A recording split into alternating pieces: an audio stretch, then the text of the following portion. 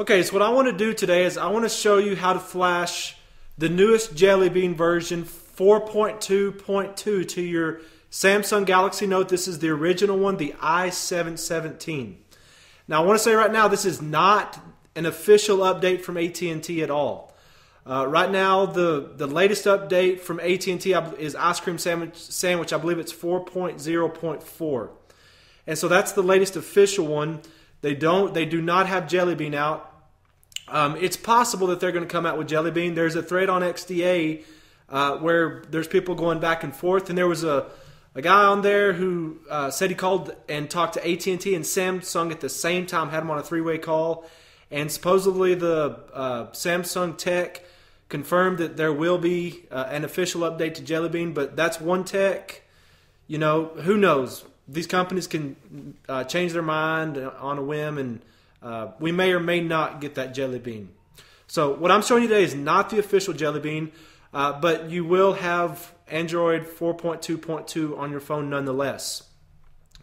So this is a custom ROM that we're going to be flashing to it today, and specifically it's going to be CyanogenMod. And I'm going to take, and we'll talk about this more in a little bit, but Jamie D81's version of CyanogenMod, he takes it and kind of tweaks it a little bit. Okay, so to be able to flash a custom ROM to our phone, we have to have a custom recovery.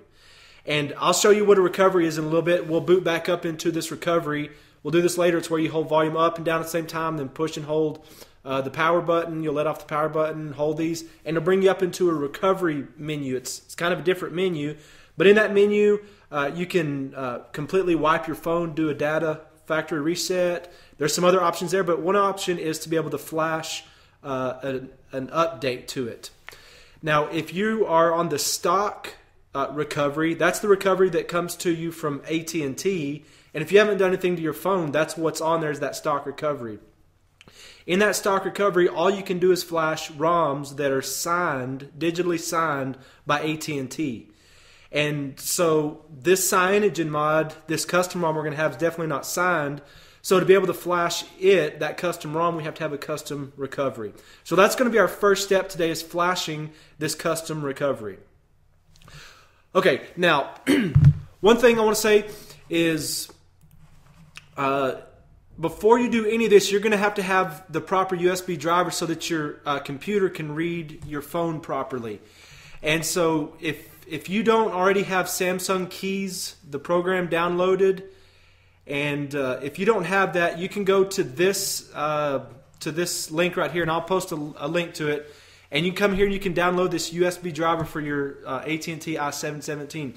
And you'll need to download this and install this first before we do anything else, because if you can't connect to your computer, then nothing's going to work here. So this is going to be your first step. Make sure you have that, and if your phone is already been connected to your computer and it's recognized by it, then we're good to go on that.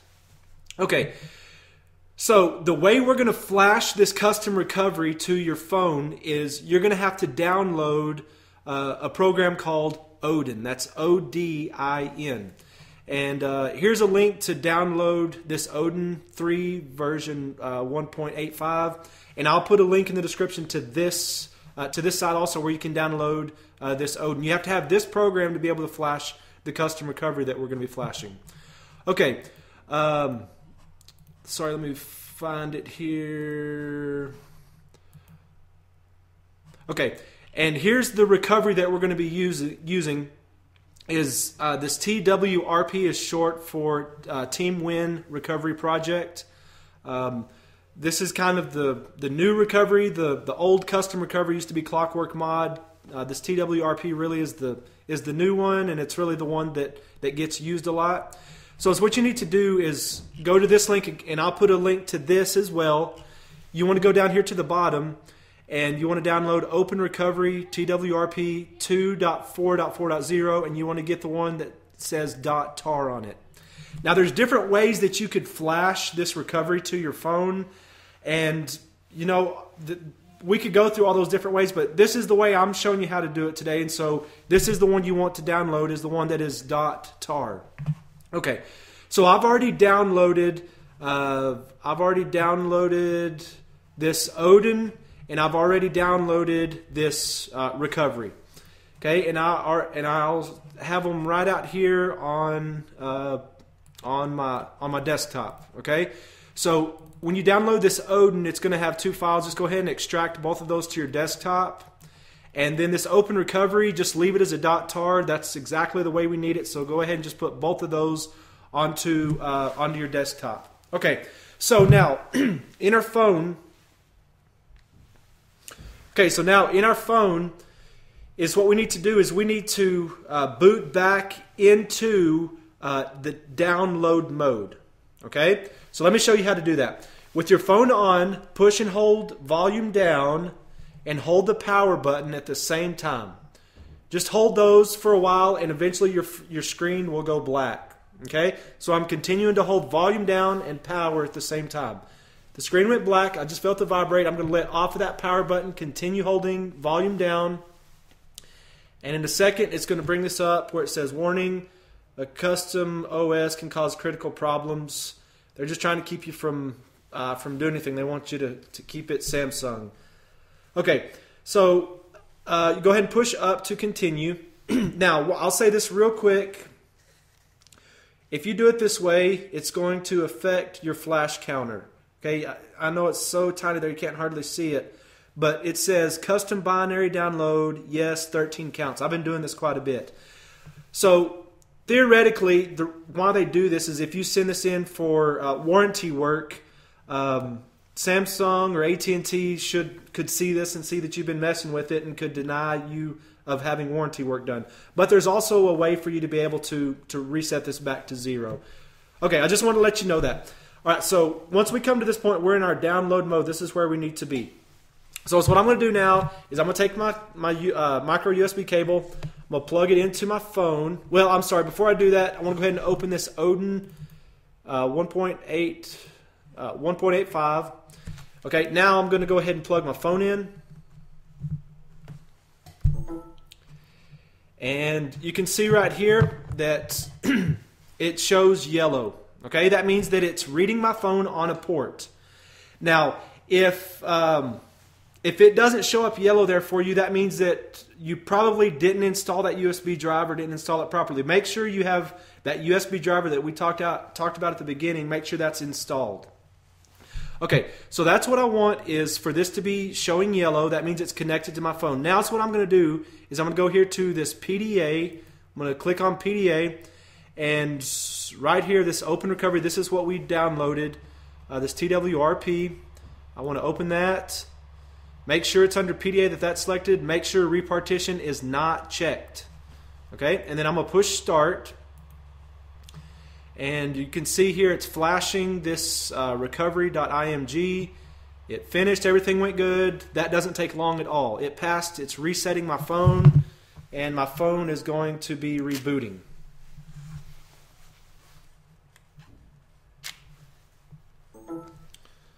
Okay, so my phone's rebooting now.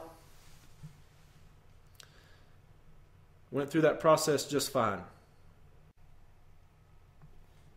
Okay, now next step is that flashed our recovery. Now we've got a custom recovery where we can now flash our custom ROM. All right, so this is the ROM that we're going to be flashing. You could go over here to CyanogenMod and get the official CyanogenMod, download the newest nightly and flash that. That's fine. I prefer to use Jamie D81's version because, like I said earlier, he takes Jelly Bean. I mean, he takes the CyanogenMod ROM, he tweaks it a little bit, and makes it a little bit better for our phones. Okay, so I'll have a link in the description to this thread. You can download the ROM, the Preview 10 here. He's always updating this. Sometimes he may go 2 days between, sometimes he goes 5 or 6 days between. So there may be a different preview version here, but it's basically going to be the same thing. You need to download the ROM, which is the preview version, and download the GApps. Okay, that stands for Google Apps. And you'll need to flash that as well to be able to get to your Google Apps like the Play Store and Gmail, those types of things. Okay, so go ahead and download those two things. And I've already downloaded those, and I've got those two things right here on my desktop. So what I'm going to do now, my phone's still connected here. So I'm going to go to Computer, go into SG i717 there. And on my phone, which will be the internal storage, I'm going to take these and put these two files over here. And I've already done that. The gaps 0301, March 1st, 2013. And then the CyanogenMod 10.1, the unofficial, the March 19th of 2013. So I've already got those two files on the internal memory of my phone. Okay, so now I'm going to unplug my phone. Everything's already on my phone.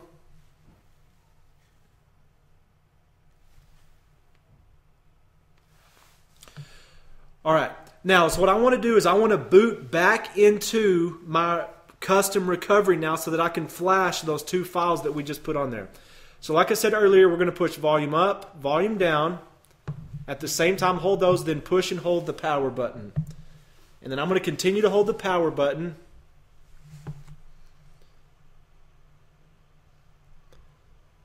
Okay, screen went black. I'm going to let off the power button, continue holding up and down on the volume.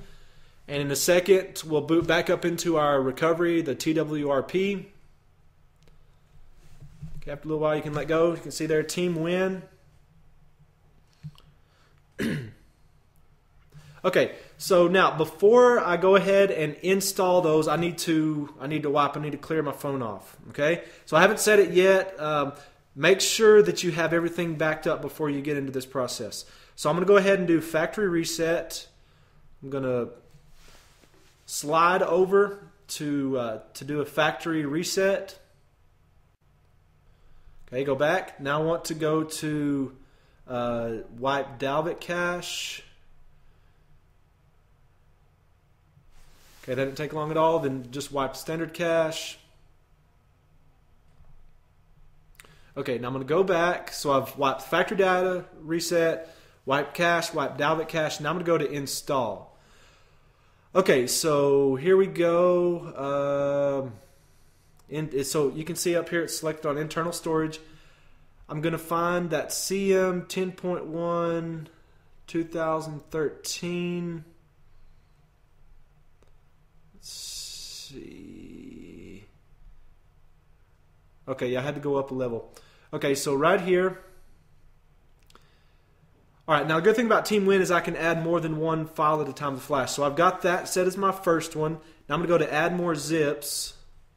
And I'm going to go find that GAPS version. That GAPS, that 2013 0301. And so you can see I've got file 2 of 10. All right, so now I'm ready. I'm going to flash both of those. Swipe to confirm. And it's going to flash both of these for me. Okay, so it's flashed both of those. So what I'm going to do now is just go ahead and push Reboot System Now. Let it reboot, and probably going to take a little while right now because it's going through the initial boot up process, and it's going to take a while to kind of cycle through everything here.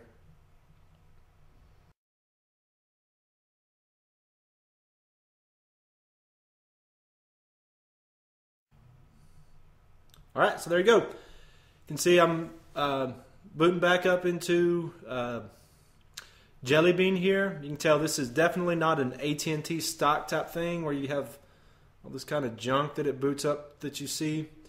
I'll show you in just a second that we are indeed on Jelly Bean 4.2.2.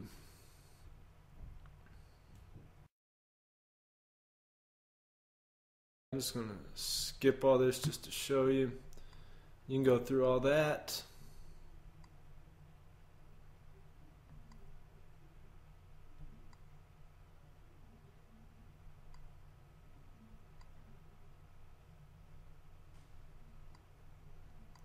You can see how this is a very vanilla basic Android.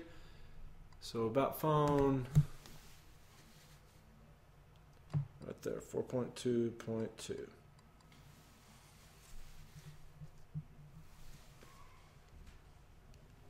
Turn off the phone, turn it back on. Well, so you can see there, it's got those lock screen widgets. It only comes in the newest Jelly Bean. There you go. I hope this has helped you. If it has, give me a thumbs up. Thanks.